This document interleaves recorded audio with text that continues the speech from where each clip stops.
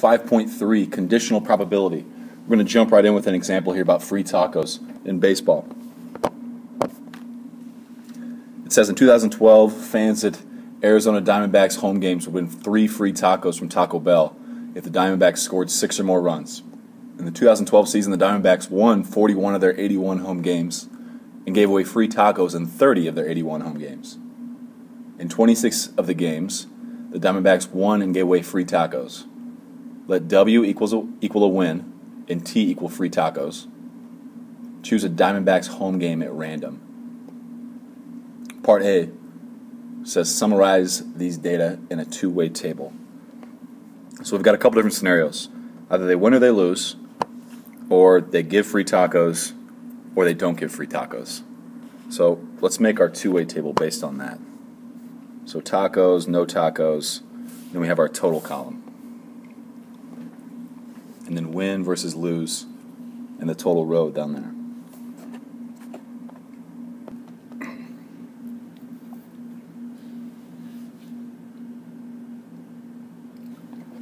So then we just need to identify what numbers go where.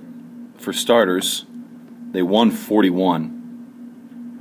They won 41 total games out of their 81 total home games. So total wins was 41, and then the table total should add up to 81. That should tell you, by the way, how many losses there were total. There was 41 wins out of 81. That's 40 losses. And then it looks like we have 30 tacos given out total. So whether they win or lose, they give out 30 tacos, 30 taco nights, I suppose. 26 of the games, they won and gave away free tacos. So that would be this cell right here, the intersection of taco and win. So that's 26. And then from there, we can pretty much figure the rest of the table out.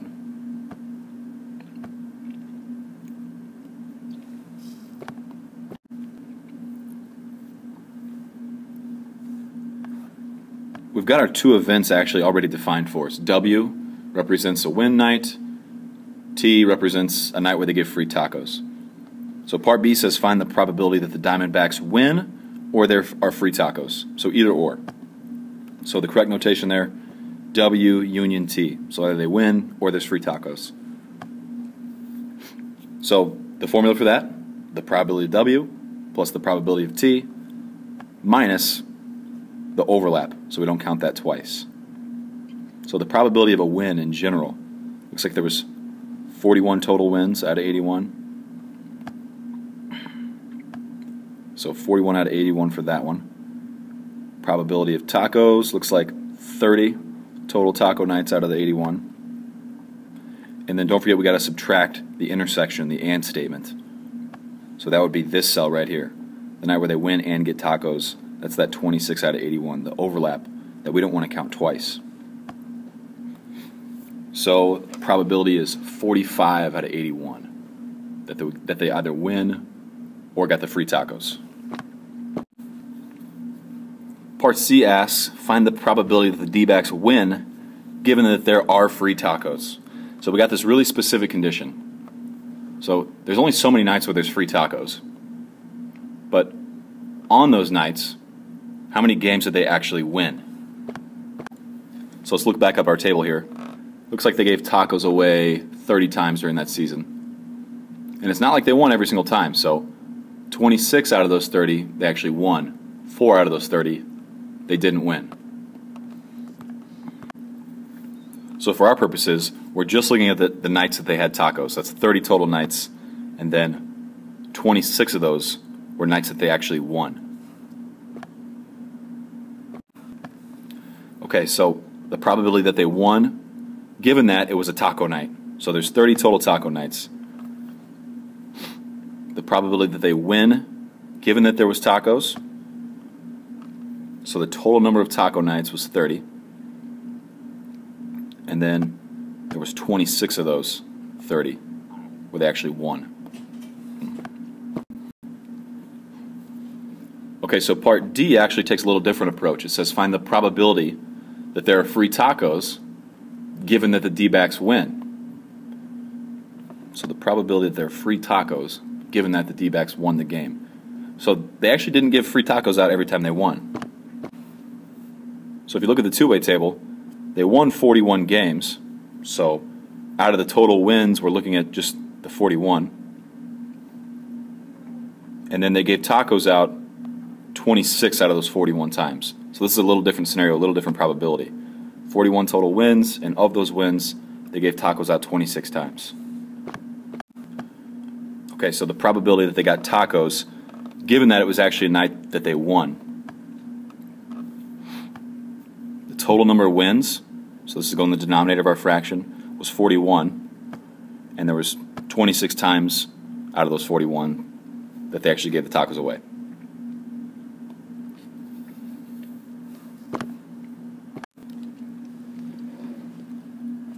So these two probabilities are a little bit different than the first one we did. The first one was really general. It was just out of the whole group, how many games did they either win or give free tacos? Part C and D, they both had very specific conditions. Part C, we're looking at only the games that tacos got given away. Part D, we're looking at only games that they actually won. That's why the totals are different. Our denominators are different.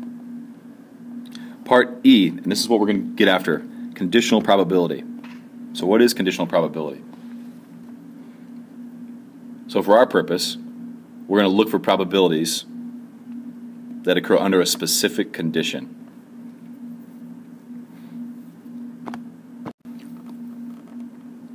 So we've already done this twice. Part C, the condition was it had to be a taco game. There's 30 of those. Part D, the condition was they had to win. There's 41 of those. So that was our denominator. That was our total outcome. And then the green part here, is there a formula for conditional probability? As a matter of fact, there is. And as a matter of fact, it's on the AP formula sheet. And here's how it looks. Probability of A, and you have this vertical line here, and then B. So A and B are two events. And this vertical line, that's the notation for the phrase like given that. So the probability that A happens, given that B has already occurred. And here's the formula. Equals the intersection, so the probability of A and B, divided by the probability of B. And this is exactly how it looks on the AP formula sheet.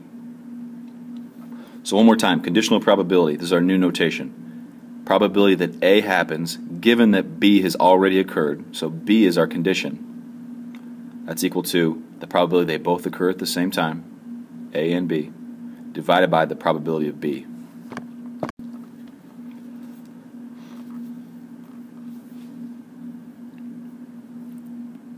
Okay, let's look a little closer. The next blank there, when we were trying to find the probability that one event will happen, under the condition that some other event is already known to have occurred, then that's what we're doing when we try to find a conditional probability. In the green box here, the definition, the probability that one event happens, given that another event is already known to have happened, is called a conditional probability. And it says, suppose that we know that event A has happened, then the probability that event B happens, given that event A has happened, is denoted by probability of B given A. So that's B with a vertical line A. And I do want to make a note here, the correct order matters. So like the event that's already occurred is actually the second event here. So you can think of the second event as being sort of like the total number of outcomes. That's what you're looking at. That's our specific condition.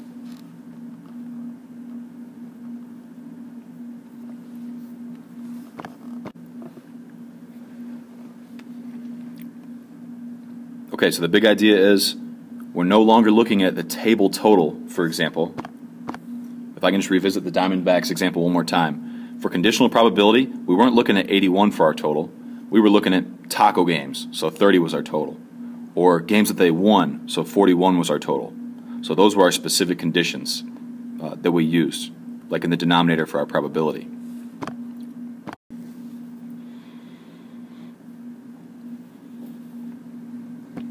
Okay, and then just one more pointer on that same note that order does matter. So if we read it like this for the first one, the probability that A happens, given that B has already occurred. So probability of A given B is equal to the intersection, so the probability that A and B occur together, divided by the probability of B. And then let's get the order straight if it goes this way. So the probability that B happens, given that A has already occurred, so the probability of B given A is equal to the intersection divided by the probability of A. So notice that second event, that goes on the denominator there. So the second event is actually our condition. So we're operating under the idea that that second event has already occurred.